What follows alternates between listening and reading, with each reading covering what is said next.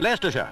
15-year-old Lester Foulkes is just another schoolboy during the week, but at weekends he swaps his blazer for driving overalls and burns up the Mallory Park racetrack in a Formula 3 Lotus. Experts reckon he's a future racing ace, a natural-born driver. He's already clocked a lap of 47.6 seconds, only 4.5 seconds behind the record. Just look at him go.